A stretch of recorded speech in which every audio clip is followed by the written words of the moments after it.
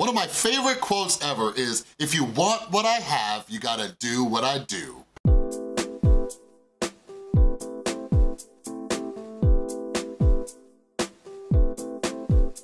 What is up, everybody? This is Chris from The Rewired Soul, where we talk about the problem, but focus on the solution. And if you're new to my channel is all about helping people with their mental health. So if you're into that kind of stuff, make sure you subscribe and ring that notification bell. But right now you might be thinking, oh, but Chris, you're talking about 10 lessons you learned to get to 20,000 subscribers. What's that got to do with mental health? I don't know if you've been paying attention or not, but if you look around at YouTubers lately, they are losing their minds.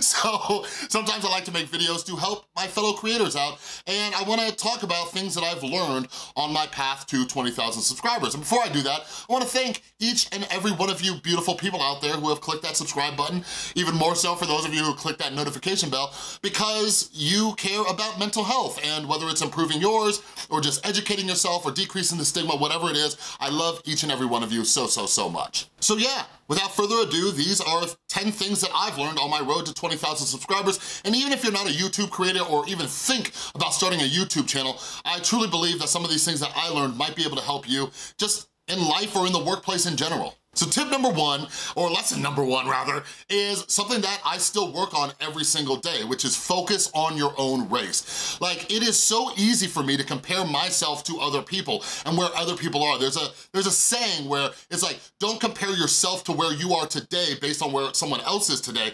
Compare yourself to where you were yesterday, right? Like, I was literally just whining to Tristan this morning. Like, just going through YouTube and checking out other channels or what YouTube recommends to me, I'll just like send Tristan screenshots. I'm like, how does this person get more views than I do? And like, it just blows my mind. And like, she like brings me back down and she's like, yo, worry about your own race, you know what I mean? But she also tells me, you know, reminds me to be grateful for every single viewer and subscriber that I have. So you gotta focus on your own race. I've talked about this in other videos where like, YouTubers have quit because they look at the success of other people. Focus on your own race and what you are doing. Lesson number two, connect to your audience. Like, this is huge.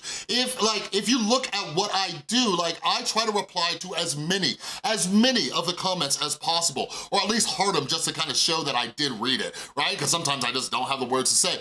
But like, it's important, like, I think that's one of the huge things. Here's a little side tip for anybody who is on YouTube. Like, when I was smaller and as I was growing, like, if anybody left a comment, I would always remind them to subscribe. I'm like, hey, might wanna subscribe. And it worked, I swear to you, it worked like 90% of the time. But I think it's important to be grateful because something I've talked about is this disconnect that I see bigger YouTubers get between them and their audience. So I wanna make sure that my audience is engaged and we're talking and having conversations and some replies. So I mentioned in another video that Tristan is now helping me with this just because the channel's getting bigger. But it's very important for us to truly appreciate and connect with the people who are watching our content. Lesson number three is support. Have support. Like, Tristan is amazing support. You know, Zach is amazing support. My friends are some amazing support, but like, when it comes to this, like YouTube specifically, like, I needed people who understood the path that I was on. And like, Tristan gets it, I'm very fortunate about that, but she only gets it to an extent, you know, because she's not a YouTube creator. Zach is somebody I met because he's a fellow creator. But what I actually did was I joined some Facebook groups of other people on this YouTube journey as well. So like, support is a huge part of mental health. I tell you all the time. It's one of the reasons I started my Facebook group for all of you Rewired soldiers out there. By the way, link down in the description, come join it. Like, we need support. We need to hear from other people who are going through the same struggles as we are, because one of the things a lot of us suffer from is something called terminal uniqueness, where we think we are the only ones going through what we're going through. Lesson number four, stop making videos for yourself. Like, I had to learn that. And this sounds really weird. This sounds really weird because you hear all these YouTubers who talk about burnout. They're like, I kept making videos for other people. I kept making videos for other people. Well, a lot of it is about the mindset. I'm gonna talk about mindset a few times throughout this video. But like, no matter what kind of video you're making it for other people. You just need to remember that. So me, you know, I'm truly trying to help people with their mental health, right? Like, that is the focus, that is my goal, that is what I'm trying to do. But Like, for example, my buddy Q-Star, he has a channel where he talks about, you know, Reddit posts, and he's a comedian and he makes fun and everything like that. But like, I was talking to him, I'm like, you provide a lot of value, dude. I'm like, every time I watch your videos, I laugh and it kind of makes me think, right? So he's making a video for me, even though he may not realize it. But even people who are like storytime YouTubers or vloggers, like whenever I make a video, I'm always thinking about what you're going to gain from it. Like, how am I gonna help you? So even if you're doing entertainment or vlogging or music or how-to, like, just, we need to stop worrying about, you know, what this video is about for us and how it can help other people, all right? When we switch that mindset, it helps keep me motivated and keep me moving forward. And it also helps me quit worrying about so much about the numbers and the analytics and everything like that, because I remember I'm making this for other people. Lesson number 5 comes from my man himself, Roberto Blake. Roberto Blake, like, I need people to call me out. I need people to, you know, point out entitlement. And I'll never forget, when I first started on YouTube, I was in a live stream of Roberto's. I can't remember if it was in our Facebook group or if it was on one of his YouTube live streams, but I just remember, like, he was talking about how so many YouTubers wanna go viral, they wanna have 1 million subscribers, they wanna have this, they wanna have that. And like, Roberto straight up said, he's like, you have no right to complain until you have 1,000 videos. And I looked at him and I was like, all right, challenge accepted, mother, you know what I mean? Like, it's true, it's true. We see a lot of people who are complaining and they feel like, you know, the YouTube algorithm owes them something or the audience owes them something. Like, when it comes to this, like, I know that nobody owes me anything. YouTube doesn't owe me anything. You don't owe me anything. Nobody owes me jack squat. Like, until I put in the work, I have no right to complain. And even when I do put in the work, I barely have a right to complain. So if you're somebody who's trying to create something, like, how much effort are you actually putting into this? Like, I get a lot of people who, you know, say, oh, I want my YouTube channel to grow and things like that. And I look at it, I go check out their channel, and they got like 5 videos. I'm like, what do you expect? Like, what do you expect from just a few videos? So I have been taking YouTube seriously for less than 1.5 years, and I have over 500 videos. Over 500 videos. And you guys who have been subscribed, you know, sometimes I put out 2, 3 videos a day. Like, I know that if I wanna get to that goal, I gotta hustle and I gotta work for it. Nothing is owed to me. Lesson number 6 is stay humble. Stay humble. It's something that I'm constantly working on. It's something I'm constantly trying to do, because one of my biggest fears is becoming a hypocrite, right? And on my journey of growing this thing, there's a lot of YouTubers who I've reached out to and all that. And I've noticed that as I grow, more of them are starting to talk to me, right? And like, I look at that, I'm like, that is terrible. That is a terrible way to live, that you're only talking to me once I start growing. So what I try to do is, I try to be the change I wanna see in the world. So I'm constantly staying humble. I'm constantly looking at other creators and smaller creators. That's why I try to do collabs. That's why I reply to a lot of people. That's why I share a lot of content, because I need to stay humble. Like, I was actually over at Tristan's house yesterday, and I was having a conversation with her, because a lot of you know I reply to comments, sometimes I get a little sassy, and one of my fears is reverting back to this idea that I'm always right. You know what I mean? Like, because if I do that, like, my ego is my worst enemy. So I have to be able to look at these things and saying like, okay, am I just having like a disagreement, or am I being thick-headed and narrow-minded and just think I'm always right? Like, I have to stay humble. Like, I am no different than anybody watching this content right now. The only difference is I have uploaded it onto YouTube. That's it. And truthfully, I think, you know, the world in general would be a better place if we just started looking at people as people, not based on their numbers or how much money they make or anything like that. And like, this is just a human problem. So like, some of you have mentioned, like, one of my biggest pet peeves is just social hierarchies, right? Like, oh, this person has more subscribers so they don't talk to this person. Like, that is just some of the most ridiculous stuff ever. So never, ever, ever, ever hold me up on a pedestal. You know what I mean? And now again, going back to what I said at the beginning, if you want what I have, just do what I do. Lesson number 7, speaking of staying humble, separate the haters from the constructive criticism. Because it's really easy for me to look at different comments and think that people are just hating on me, they don't get me, they don't understand, all these other things. But I gotta sit there and I gotta recognize my own bias. I gotta recognize, you know, is my ego getting out of control, thinking that everything I say is the word of God and, you know, I'm always right. Like, I have to look at these things and say, okay, this person actually has some good criticisms, right? So, for example, I made a video with my son a couple weeks ago, and some people noticed that I moved my mouth when Dylan's talking. I do this all the time. Tristan pointed out that even when I'm watching my own videos, I move my mouth. It's weird. Like, that's not someone being a hater, they're pointing it out. I recognize it, I don't know why I do it. Maybe I'll work on it, right? But I'm able to kind of filter out these things, and it's an ongoing process of like, is this a criticism that I should really like pay attention to and take into consideration?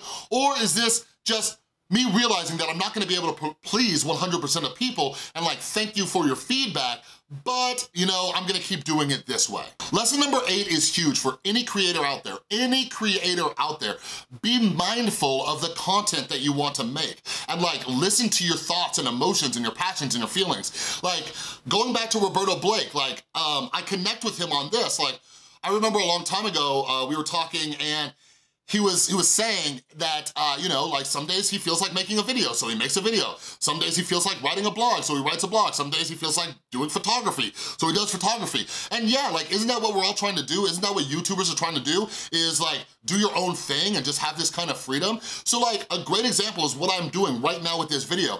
I have some other videos on my list that I wanna make, that I need to make because I've promised them to people, but like, I just didn't feel like making it at this moment. I wanted to record, but I didn't feel like wanna do that, right? So I was like, oh, I'll just make this video because it's what my body and my mind is telling me to make. And you can adopt this into part of your life. So let's say, for example, you gotta clean your house, okay? Oh, I don't wanna clean the kitchen. Okay, cool, don't clean the kitchen. Go clean your bedroom, clean the living room, whatever it is. You see what I mean? So rather than doing nothing, I just try to do something, but I listen to what I want to do. And like, a lot of us don't have that freedom at our actual job, so we might as well do it when we're becoming a creator on YouTube, even if you're doing like Instagram or, you know, Twitter stuff or blogging, whatever it is. Like, listen to what you want to do. Like, something else that I've mentioned in previous videos, like, I personally don't strap myself down to a schedule. I make more content than a lot of creators, but I've never promised you anything. You know why? Because if I wanna take a day off, I didn't promise you a dang thing.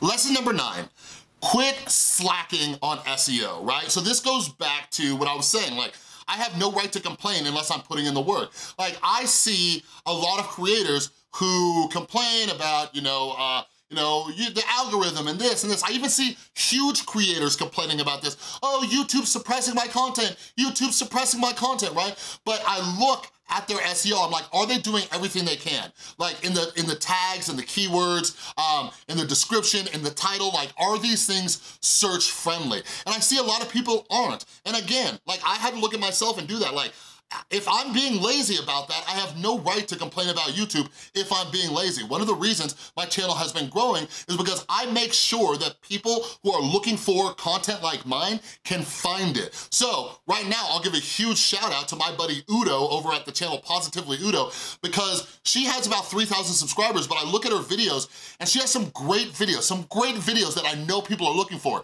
You know how I know people are looking for them? Because they've asked me to make them. Then I'm like, oh, well, Udo's making them, but then I looked over at her stuff and I'm like, girl, you are not putting all of the effort into the SEO to make the algorithm able to find your content. And like, again, like, Udo is my girl, she's my buddy, and I tell people what they need to hear, not what they wanna hear. So now Udo is putting a little bit more effort into the SEO. So everybody, if you're on YouTube, just know you can put 500 characters of tags in there, okay?